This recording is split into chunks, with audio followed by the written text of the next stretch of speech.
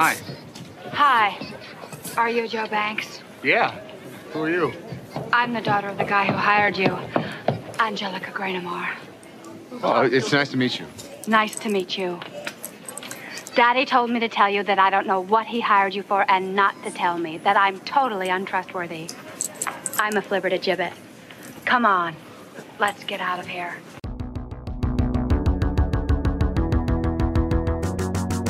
Hey everyone ever, and welcome to 20th Century Pop, the show where we try to understand the present while living in the past. My name is Tim Blevins. And I am Bob Canning, and Tim. Yes, today, Bob. Today we are not alone. No. I was going to say, it sounds like maybe we are. No, we have a special guest. We're jumping right into it, I guess. Special guest, a repeat guest, someone who's been here. Actually, I think you've guested more than anyone else on the show, and I think coming in second behind Bob. But other than that, no, you've been here 3 times. Special guest, why don't I introduce you and we'll get this going because it already feels awkward. Jarf Hardin.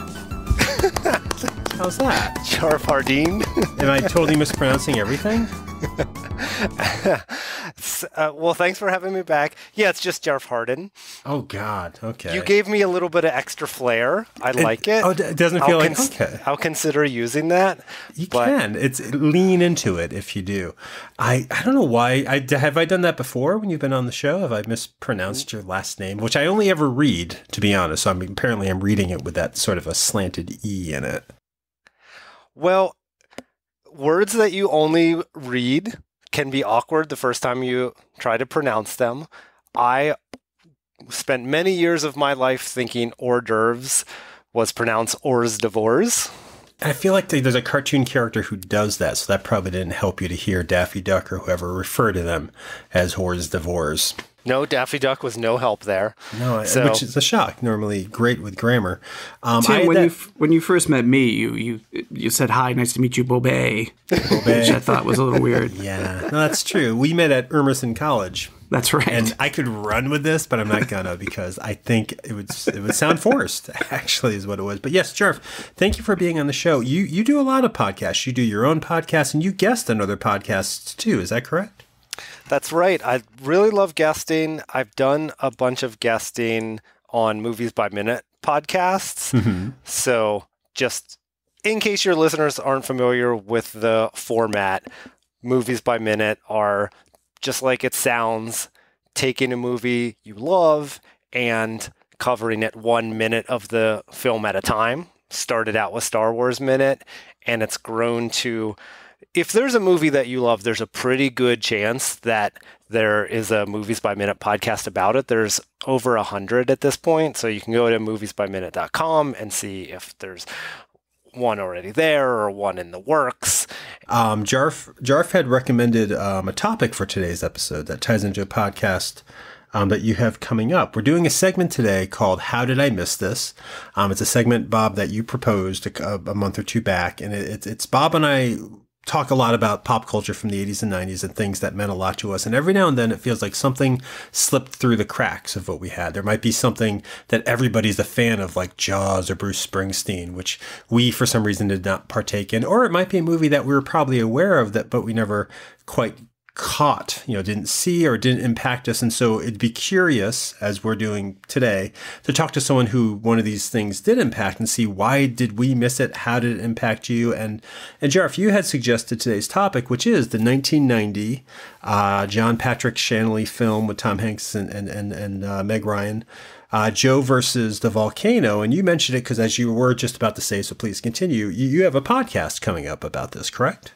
I have been thinking for a while, after having the fun of guesting on Movies by Minute podcast, what would be the right movie to do as my own for the first time. And I had a feeling that it would be a good match with Tierney. And so I reached out to her. It turns out it's her favorite movie. Joe Versus the Volcano is her favorite movie? Joe Versus the Volcano is her favorite movie. And she's already done a couple of Movies by Minute podcasts. She did Return to Oz Minute about the 80s sequel to Wizard of Oz, and she did Never Ending Minute about the never-ending story.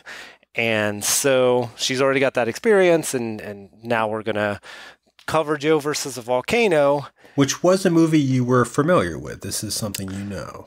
Yes. So I was introduced to it not right when it came out. I was introduced in college. So I went to Lock Haven University, as we've talked about a couple of times on the Cosmic Geppetto podcasts, and there were only a very small number of punks at the school. It's a small school, and you could count all the punks in one hand. Did you count yourself amongst that hand, on top of that hand? Yes, I'm counted on that hand. That sounds weird. I don't know. Well, that's how a lot of people do their counting. I mean, we could also say, are you on that abacus? You could say that. It's again with the flair. But one of the fellow punks of Lock Haven said that Joe versus the Volcano was his favorite movie. And so I just thought, okay, Scott McDonald, he's got some cool tastes. And I guess that was my how did I miss this moment. And so I checked it out, and I've just really loved it ever since. Did you know about it beforehand? Like, do you remember it coming out? Remember it being released? I was tangentially aware of it, and I had probably seen the previews for it, but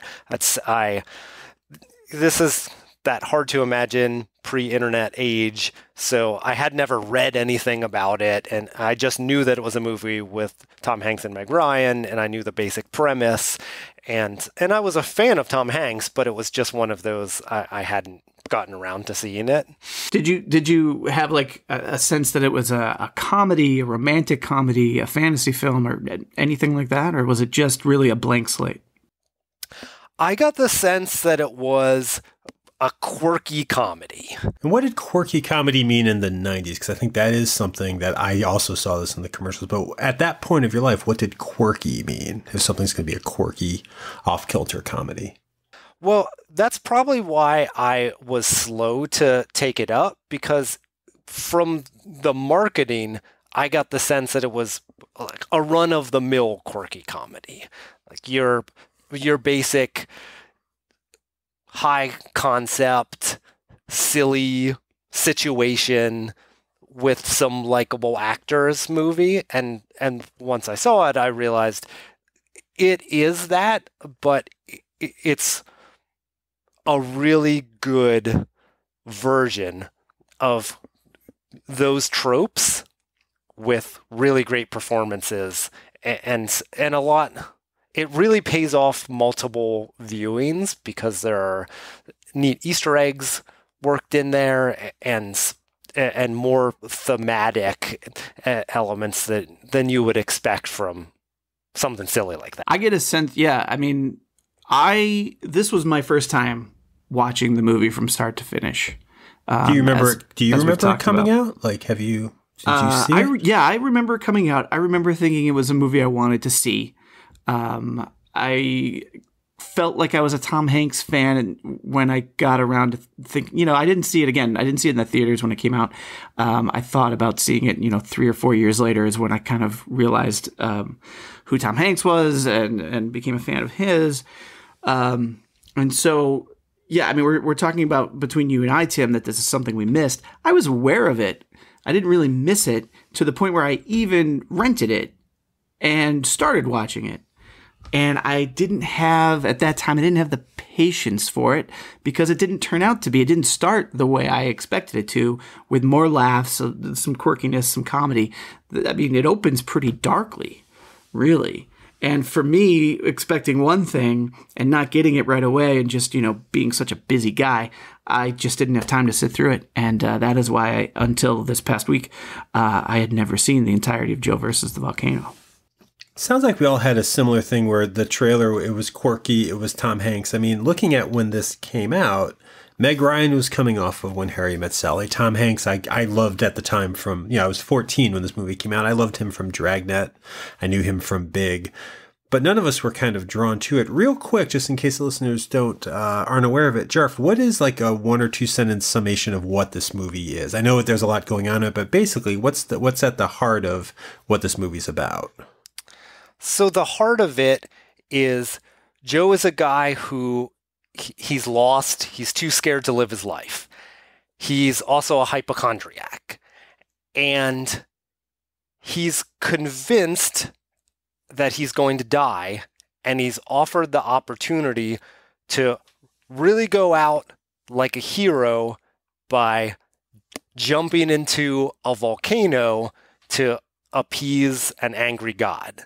So the movie is his journey to get to this island and an allegory for him facing his fears, finding love. Now it's sounding kind of pithy when I give it that over. But I think that's how it looked. I mean, I think the commercials made it look kind of pithy. Again, because you're coming off of for me anyways, coming off of romantic comedies with these two actors, Tom Hanks and Meg Ryan. That's how I saw them. I think that's how it was presented. So like Bob, like you were just saying, that start this movie, it does start, the tone of this movie threw me, because I had not seen it before either. It starts out really dark, I think. Very depressing, very gloomy, very gray.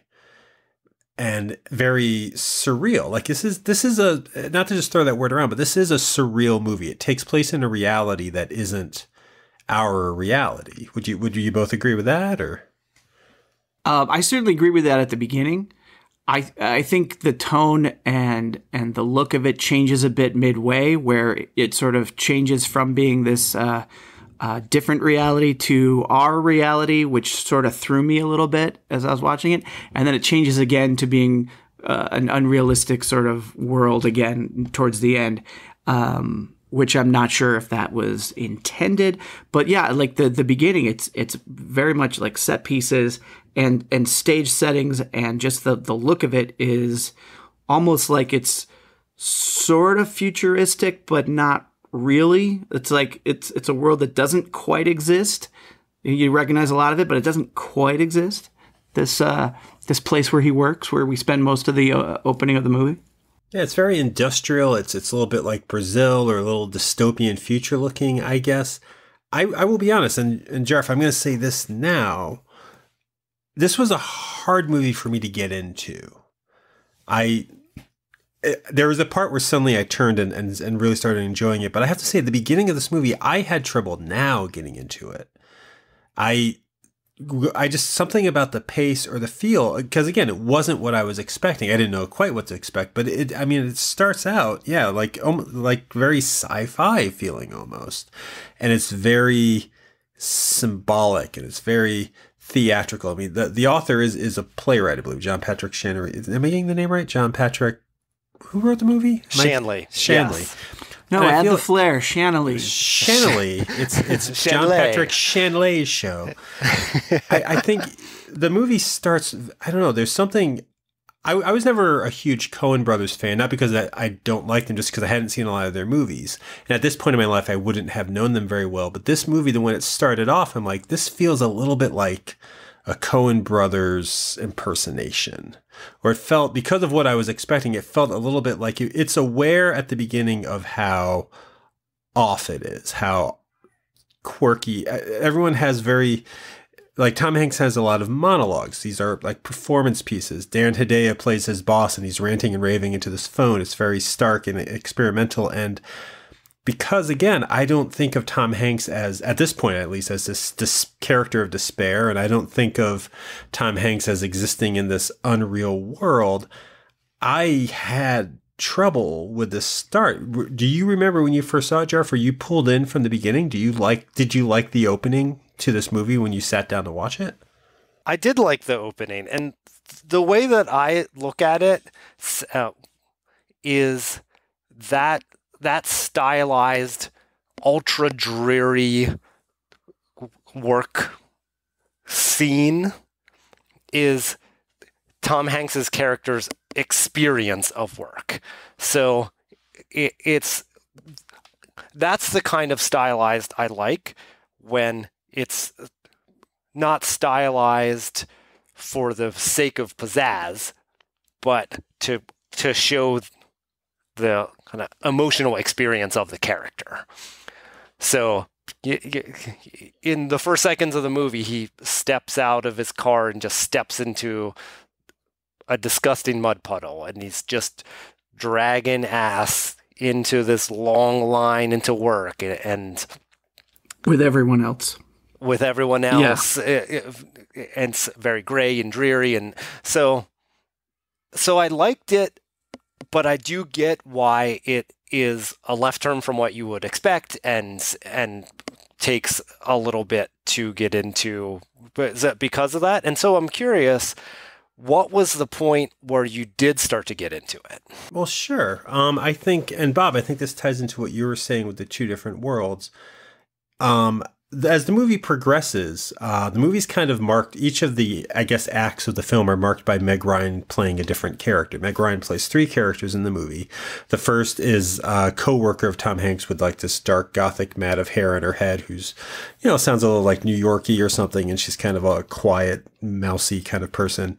When Tom Hanks's character goes through this whole thing, I know we're jumping through the plot a little bit, but eventually he gets diagnosed with this, I think it's called a brain cloud. He gets diagnosed with a disease that's symbolic for depression, and he's advised to go and try to do something, live your life, live it to the fullest. And this mysterious benefactor comes out of the woodworks and says, "I want you to jump in a volcano for me, and I'll pay you all this money for this." And there's a whole backstory behind it. At that point, when the plot kind of kicks in, because we know it because of the title, Tom Hanks goes into the city of New York. Or no, he goes, or does he go to California? Where does he meet red-haired Meg Ryan? That's when the movie really turned on for me. When Meg Ryan plays her second character. Yeah, that's in California. In California, thank you. We're getting sort of this skewered look at, it's a brighter looking scene too, but we're getting sort of a skewered look of the city, of a faster paced lifestyle. And that looked like a 90s comedy to me. That played like LA Story. That played like, I'm blanking on titles right now, but When Harry Met Sally, which is an 80s comedy, that played very smart, hip, kind of fast talking. And I love Meg Ryan as that red-haired character. I think there's a lot to her. And I feel like the movie does a tonal shift. And I think it becomes a little, that middle part, strangely, is the least visually interesting. I think it's bookended by two far more visually interesting points. But something there, maybe it's just because I was ready to, you know what it is? I think, and I'm flashing back at this point, I don't think I can accept Tom Hanks as depressed. And I think I was going to ask you, and before you asked me where the turning point was, at the start of the movie, when you see this guy trudging through the mud, is Tom Hanks the actor you want to see doing that? Like, are you both cool with Tom Hanks in the lead of this movie? Oh, yeah, I think so. Yeah, I think so too. Especially now, like maybe that's part of why I didn't get into it back then, because maybe, like you were saying, my history with Tom Hanks was lighthearted comedies and cross-dressing. And so... Wasn't Buddies? Yeah. And so, years, decades since, he's gone through loads of roles, and I've gone through loads of changes myself. And so it's much easier, I think, now, just seeing the movie for the first time now, it was easy to accept him in the role. And also, just as a little side note, I know we're kind of moving through the movie, but it also helped that it opened with Once Upon a Time. And so did you like that? I was transported, and accepting of the fact that this isn't quite reality. And I think that also kind of helped it. Yeah, I had trouble navigating the start. Jarf, did you like Tom Hanks before you saw this movie? Were you a fan of him in the late 80s, early 90s, or was he not on your radar? He was on my radar. I was a fan of his, especially Big. So we can put a plug in here to your earlier episode where you did a deep dive into Big and how very creepy parts of it are when you look back on it, and the whole relationship with what's her Elizabeth Perkins? Yeah, that's right. I think you could say 4/5 of Big is very, very disturbing, and 1/5 of it takes place on a giant piano. Right. But going back to something that you said a little bit ago, so Meg Ryan in the role of the three characters, and Patricia is the second Meg Ryan that we meet. That's my favorite character too. Yeah. And Angelica. Patricia's the last Meg Ryan. Yep. So Angelica is the poet, and when I decided to do the Joe versus the Minute, it had been a minute since I'd seen the movie. And so when I just thought back on things that I loved about it, the first thing I would always think of is Meg Ryan saying, "I'm a flibbity gibbet." Yeah, right? That is just what stuck in my mind for all of these years. And I loved how over the top she is in that character. And now on a rewatch, I have a lot more appreciation for the first Meg Ryan character, Dee Dee. Her facial expressions and comedy acting are just off the charts in that super shy, mousy secretary, and I like the voice that she puts onto it too. So this whole I've always been obsessed with this idea of like multiple characters, and so I like it when people play like dual roles or triple roles in this case.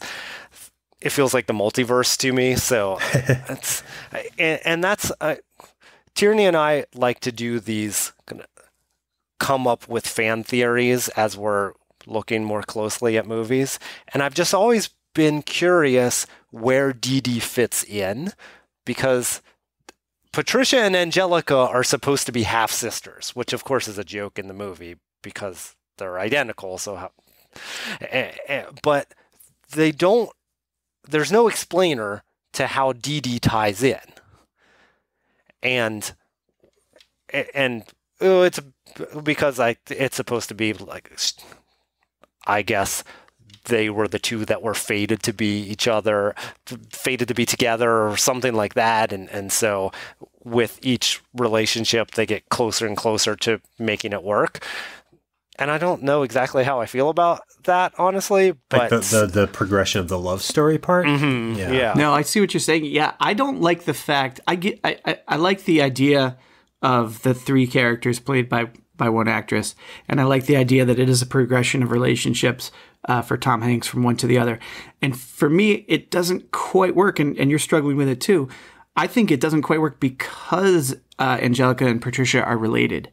I think it'd be a lot easier to explain it and understand it and follow that path if there wasn't a relationship between those two characters, and if those two characters never had that scene together where they talk to each other, because then it just, to me, is a better.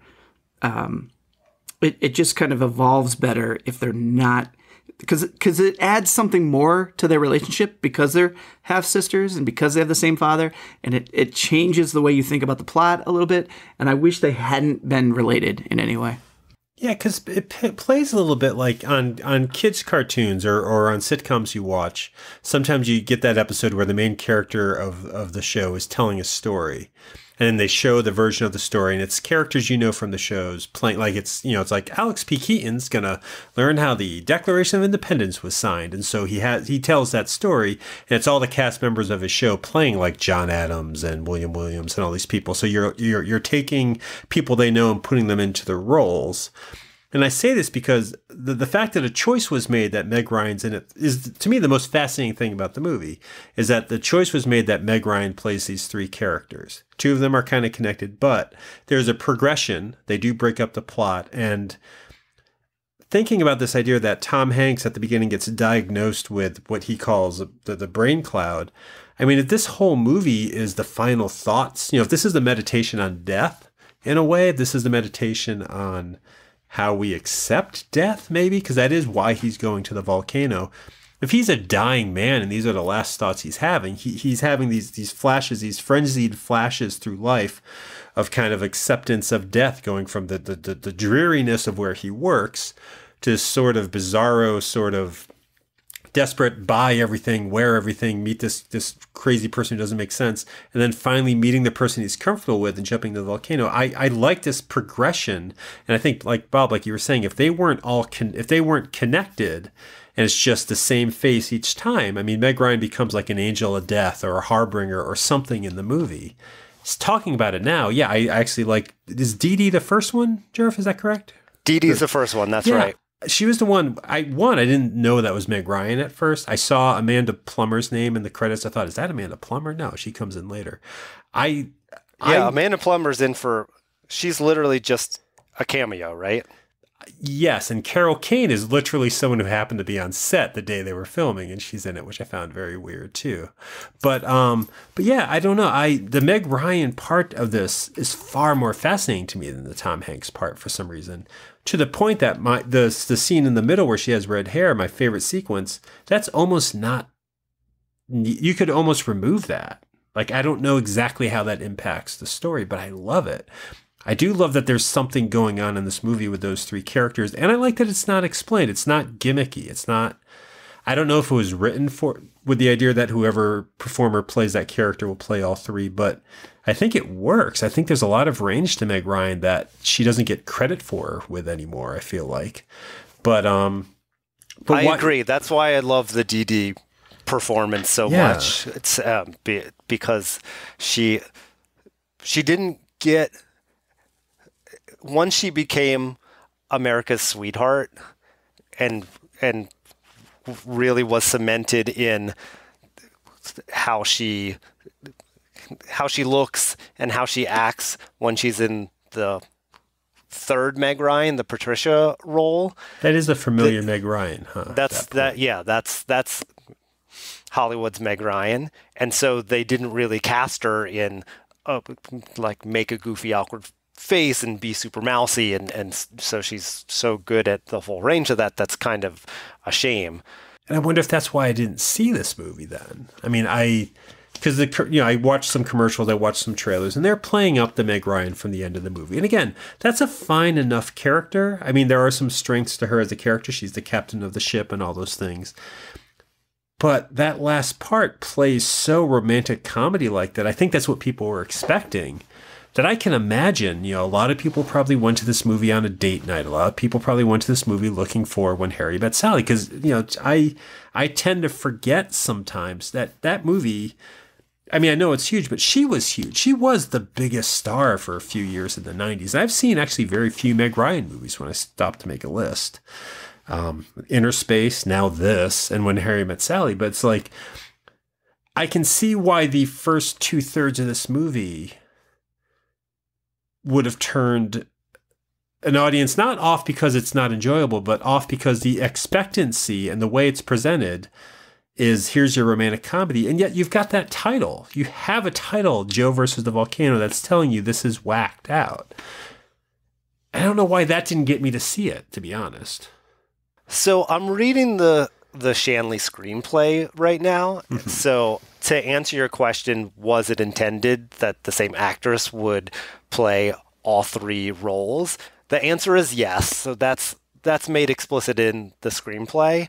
And I think reading that, you see more clearly why Angelica is important to the story. So the story's Angelica's only the redheaded one, correct? Yes, exactly. Okay. Angelica's the flibbity gibbet. Yes. So the movie, I think, is only interested in Joe's journey and his interior life. So everything the three Meg Ryans do are just about Joe. So when he goes on his date with Dee Dee, they almost get together and then she shies away. And so the whole point of Angelica is she's the bridge in getting a little bit closer, because and I don't know if it 100% comes across in the movie, but in the screenplay they talk about like there's a little bit of swell of music and it's almost like something magical is going to happen, but then she like teeters on the point of bravery and then she backs down. No. So, I think in the movie, if I'm remembering it correctly, she offers to come up to wherever Joe is staying.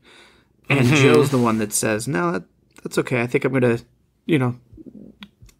be alone tonight, as he was preparing for his journey. So where Dee Dee backed off, Angelica was ready to make that connection. And then Joe at that point didn't seem ready. Do you guys care about Joe? Oh yeah, absolutely. Yeah. How can you not feel for Joe? Are you dead inside? Well, I am a little dead inside, dead inside, a bit. No, I know it's his story, but again, because we're talking about this part right now, the Angelica character, this red-haired Meg Ryan character, was so fascinating to me. The fact, and because there's something desperate about she tells him I'm an artist, but she also knows my art's only up because my father owns this restaurant. There's that scene.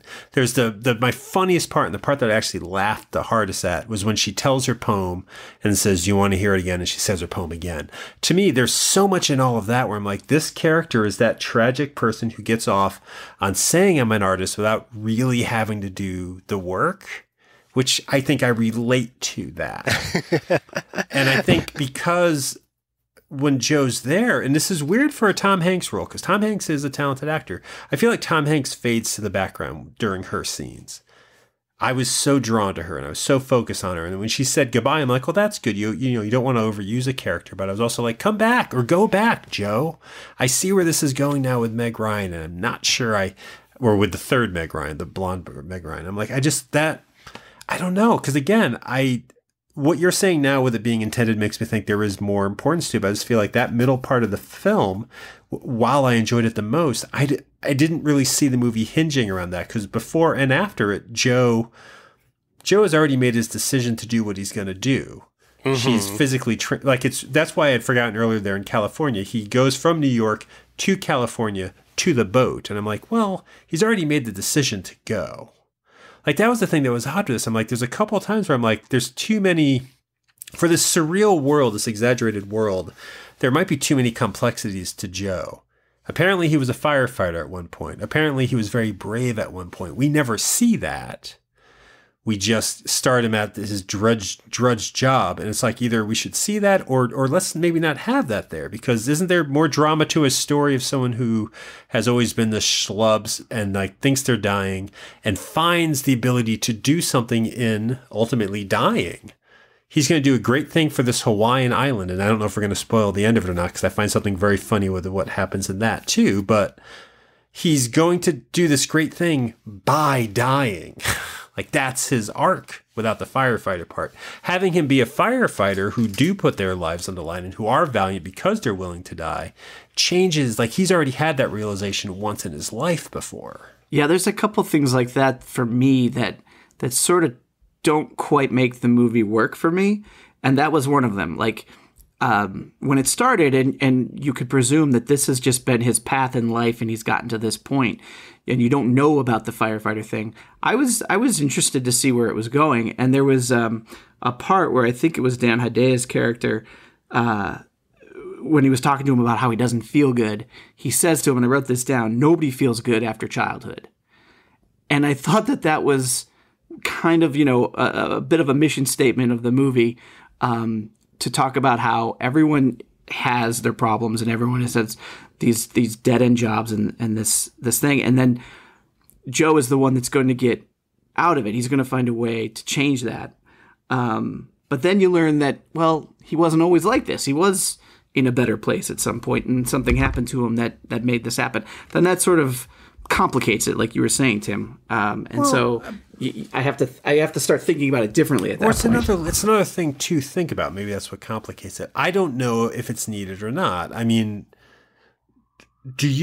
so Jarf, when you first saw this, when you went back to see it again, did that part stick out? Like, did you remember he had that whole fireman? Like, do you find the fact that he was a fireman is important to the plot? Because I might be missing something with that. But is that key to him as a character? So, a couple of things. It wasn't something that I remembered in particular. And so it didn't stand out on a rewatch.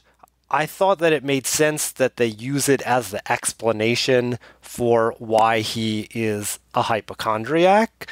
And so they were talking about post-traumatic stress disorder and resulting anxiety. And so I think those are good things to talk about.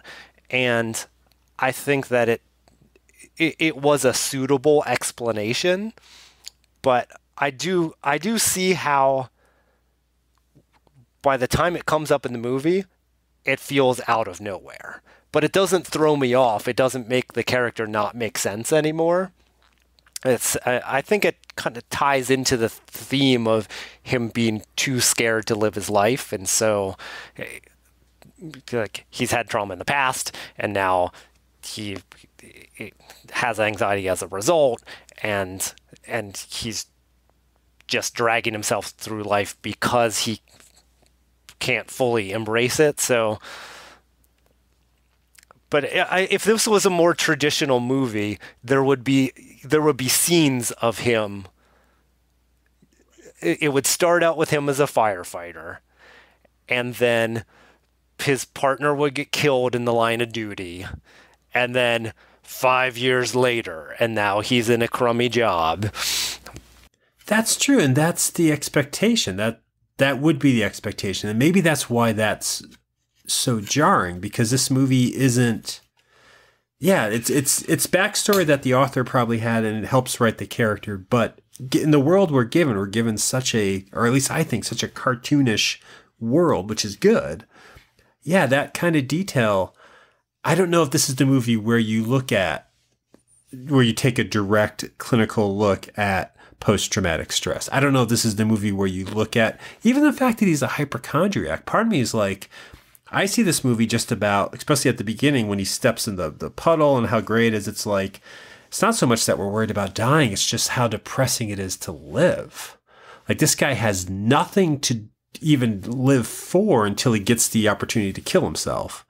So, like, I don't even know if he needs to be a hypochondriac. Because I feel like I am a hypochondriac, but what I related, I think, in him at the beginning was just that feeling like I've been at the job before where it feels like you're just walking in a straight line like a machine to your doom. And that's part of why I had trouble watching this. It's just sad. It's like it obliterates me to think about jobs like that. And I get that. And that, again, it's like maybe streamlining it, but that's not the story anybody wanted, I guess. People, I think, wanted this thing to be a romantic comedy. Like, Jarf, it is a movie you like a lot. Do you find yourself showing this to other people? Is this a movie you encourage, like you encouraged me to watch it? I had never seen it before. Do you have a repeated experience of showing this to people? Well, that's what the podcast is going to be. So I of course want to talk with other fans of the movie, but I really love talking to people who are seeing it for the first time and hearing fresh perspectives on it. So well, you're welcome. And I agree. It is sad. I am realizing through this conversation that is part of why I like it. Sad and magical is just that is my jam. So it's in a similar way to why I like sad music. It feels relatable, and it makes me feel happier. Yeah. It reminded me of a movie I saw more often back in the 90s. I don't know if you guys are familiar with it, the Robin Williams movie Toys. I have not seen it. That's another one I have not seen. Maybe we should do that one. Yeah, I love that movie. Oh, you do? I mean, I haven't seen it since the 90s. I watched it like for an entire summer. I really enjoyed it. And it's the same kind of thing where it's not a real world. And you think it's going to be this joyful, fun movie because of toys and Robin Williams. And there's just such a dark side to it and such a sadness to it.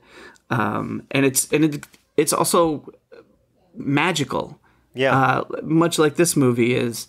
And I think that's part of why I had some struggle with this movie, is because the beginning has the magical moments and the staged appearance and the stylistic, and the end does. The middle part, where he's in the real world, basically, he's in the city. He's no longer on soundstage sets, but he's in a restaurant somewhere or driving along the streets.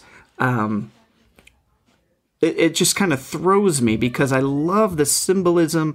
I love the very clear symbolism of him losing his soul right at the beginning, the soul of his shoe. That's in the trailer, and I winced at that because it's so verbatim, the feeling. But because it's the Once Upon a Time fairy tale, yeah, I think it works. I like that it works. You get it right away what's going on, and then you can enjoy all the other things that happen throughout that tie into it.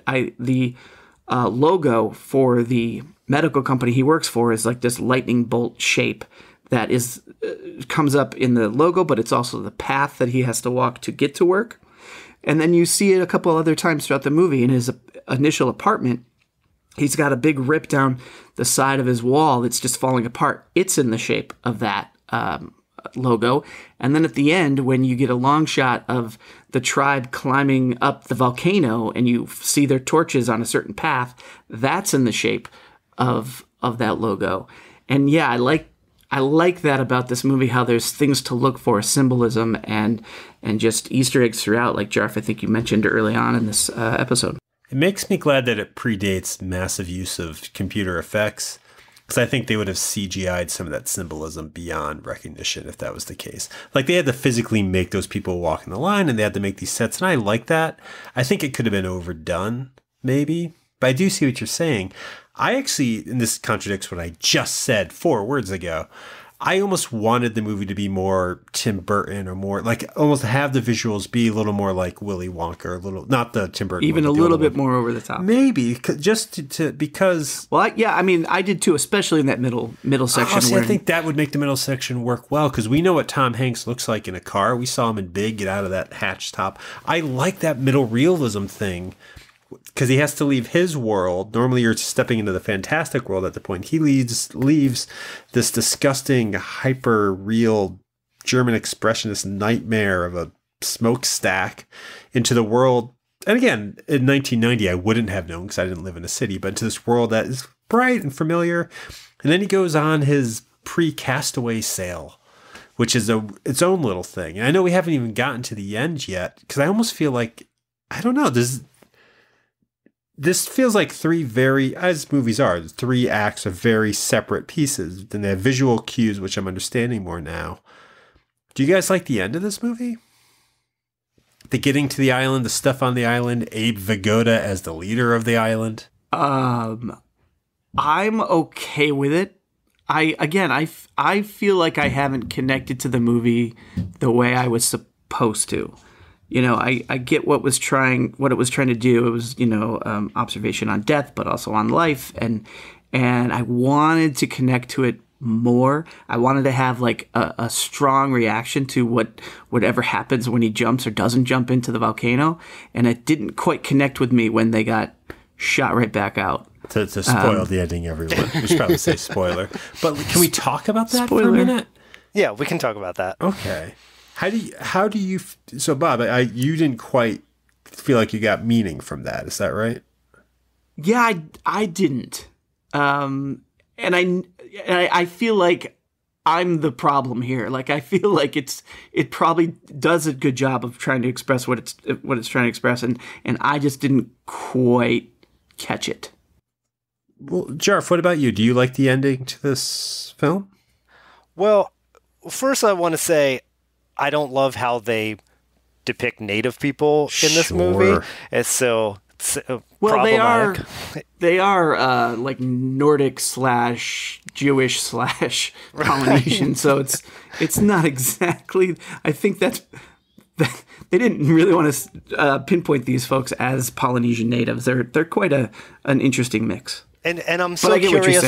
I'm so curious why they made that decision, and so I think that's something that we'll dig into when we get into the final act of the movie on the podcast.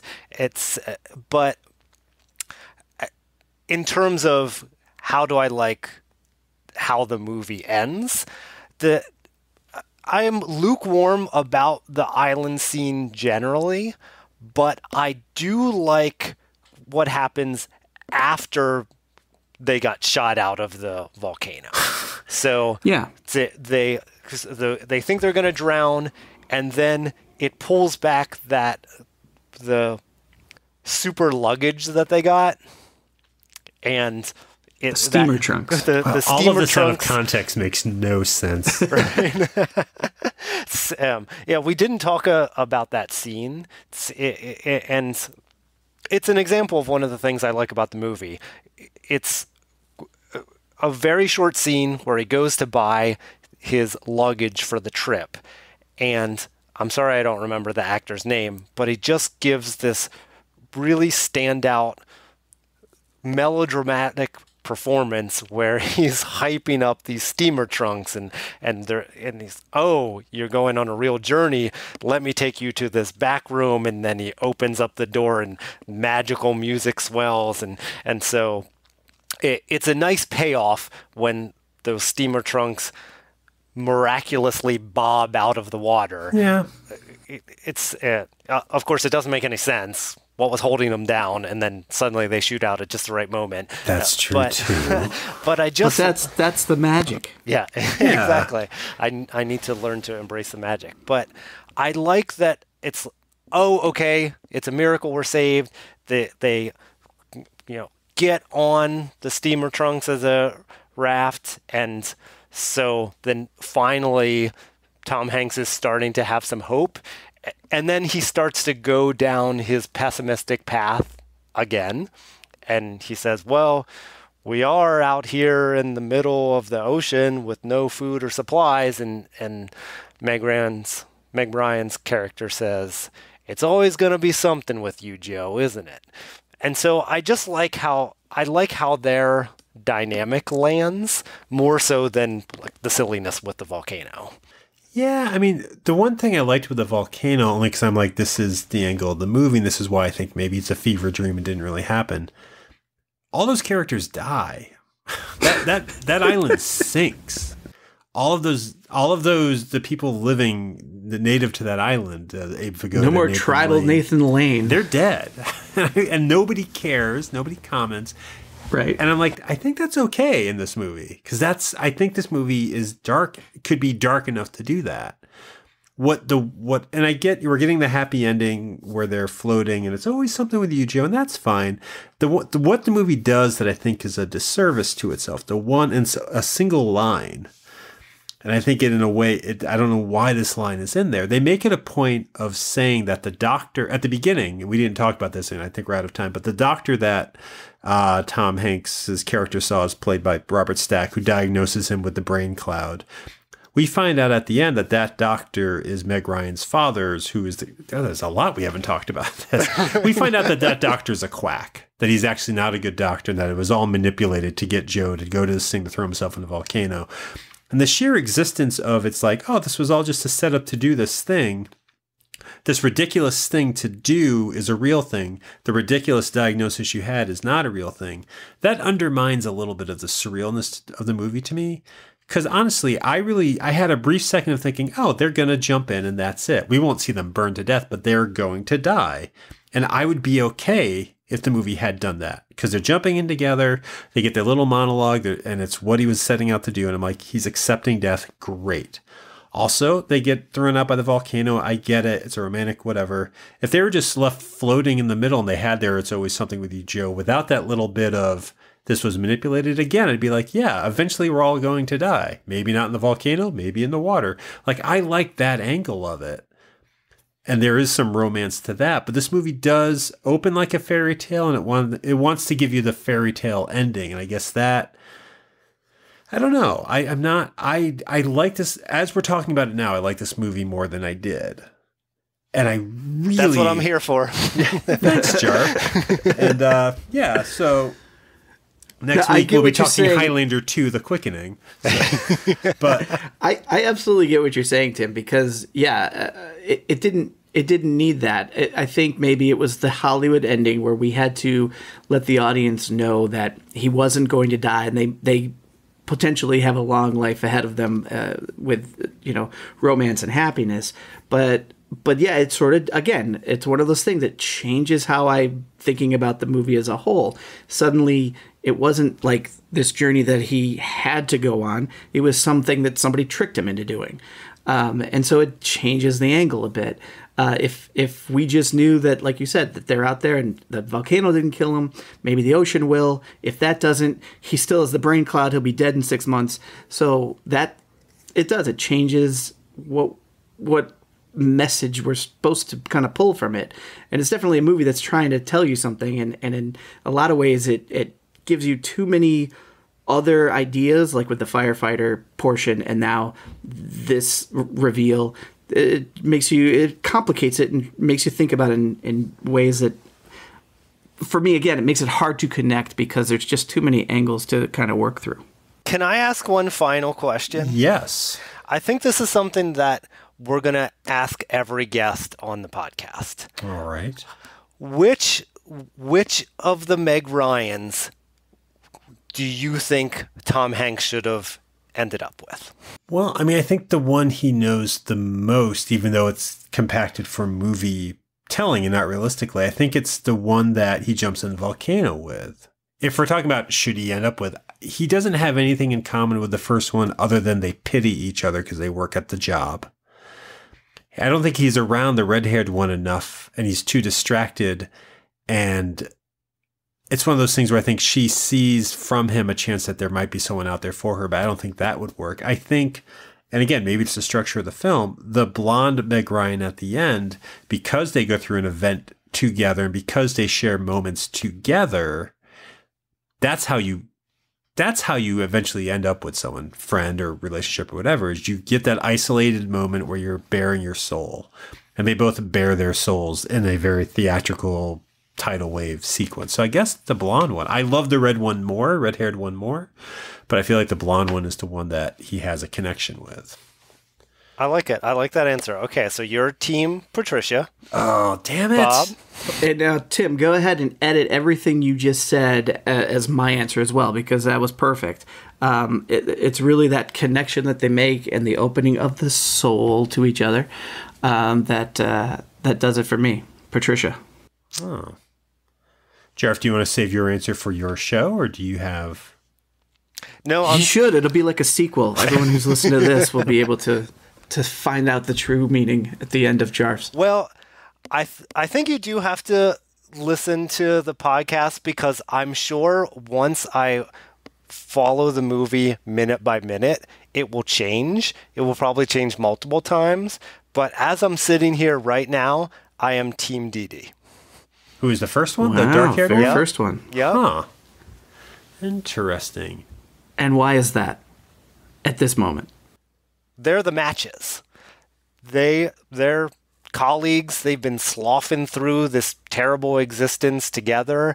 He's very sad and depressed. She's very shy and awkward. But what we didn't see, and I think what Tim's and my leaning towards Patricia's show is that he didn't get to experience, she didn't get to experience growth that we see Joe go through.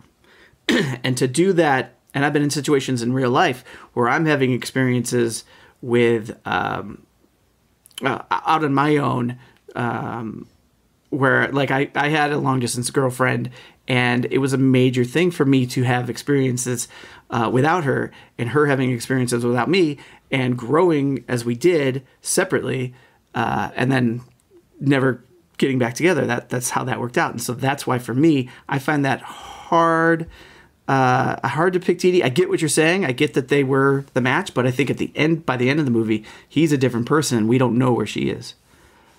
Plus, I just love the red-haired one. I love red-haired Meg Ryan.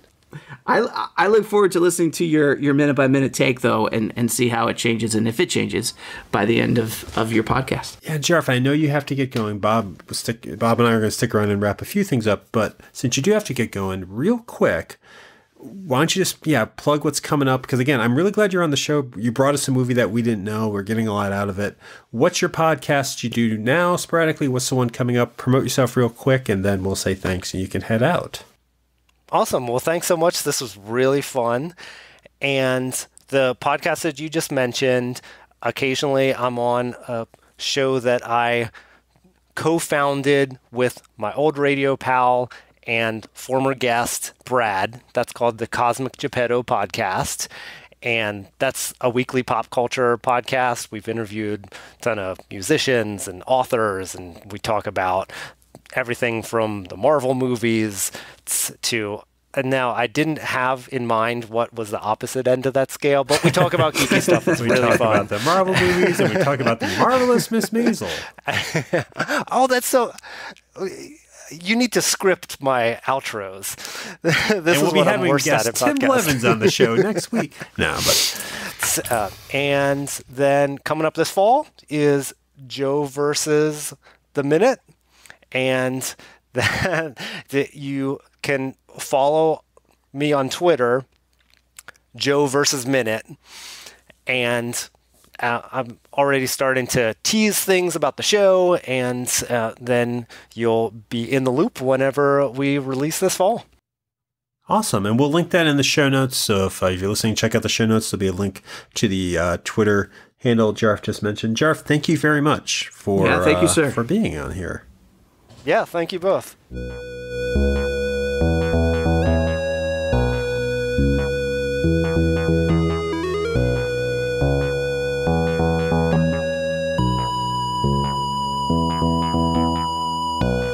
Felt bad after I said, after he said he would have picked Dee Dee, and then I gave my reasons why I didn't go for that. I was like, I didn't need to do that. I should have just left it at what his choice was.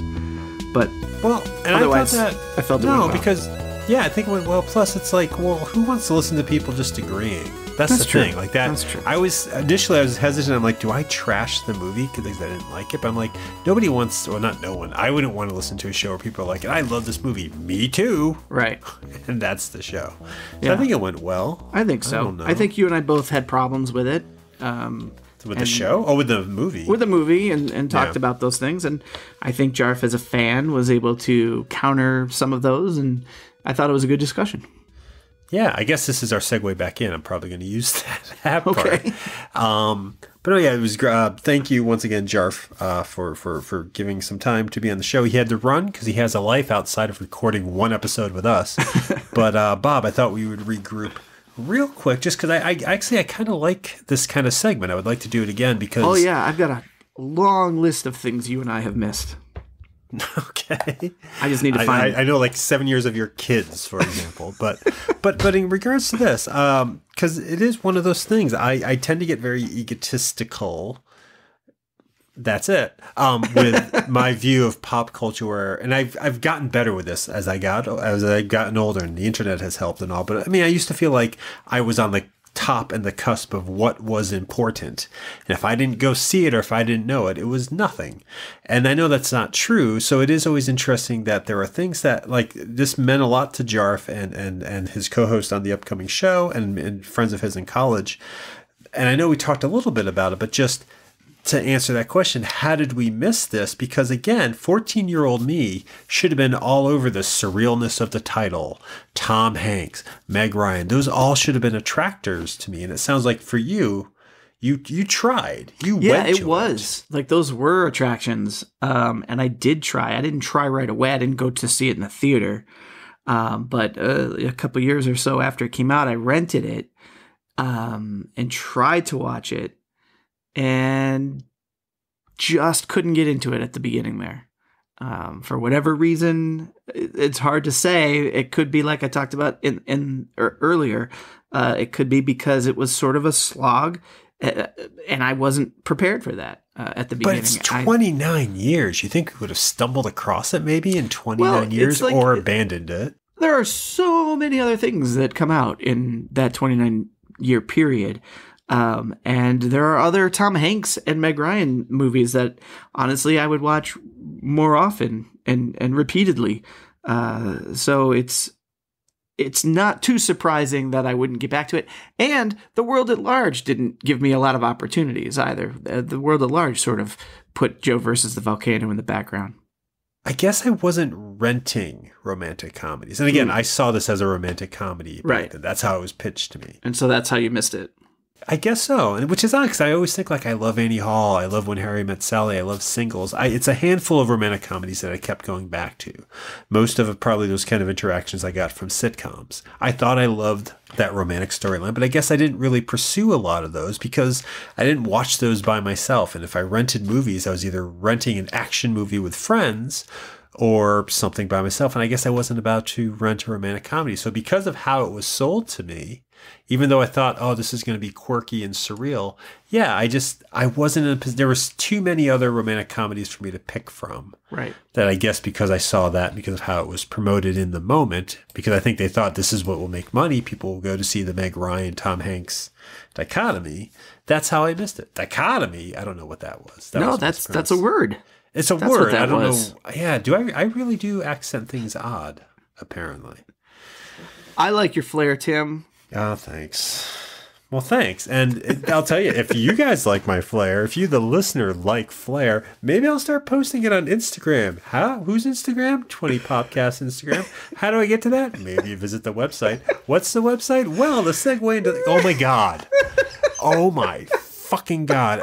Maybe we should have just faded out when Jarf said goodbye. That was awful. I was just trying to end it. We still have that opportunity. To end it? Oh, to fade it out. That's to fade true. it out well ahead of all of this. Well ahead of this. And which is just shameless self-promotion. You can visit us. We're a show. We're a show that's wrapping it up right now, 20th Century Pop. Not for good, just for this episode. And if you like this episode, if you want to hear past episodes, or even better, if you want to subscribe to the show so you get a new episode every other week when a new one is released, you can go to www.20popcast.com. That's the main website. There we always have the most recent episode up, as well as the links to all the past episodes. I think I just said a sentence ago. You can subscribe to us there on Apple Podcasts, Google Play, Stitcher. You know how podcasts work, so you can subscribe to us there. You can follow us on Twitter, Instagram, at 20popcast.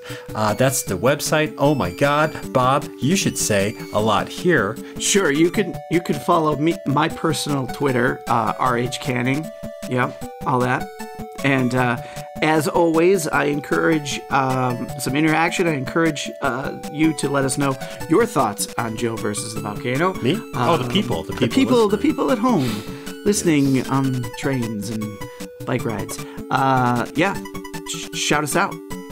Also, and and you know what I find nice? Every episode, that's your spin. You open it up for conversation. I think that's great. What is less nice is nobody responds. But, that's not true. It's just few and far between. That's true. So let's get some more. But I like your angle there. And what I would add to that is similar to, I like this. I like this segment of people bringing stuff that means something to them that we miss. So similar to how Jarf suggested the Joe versus the volcano.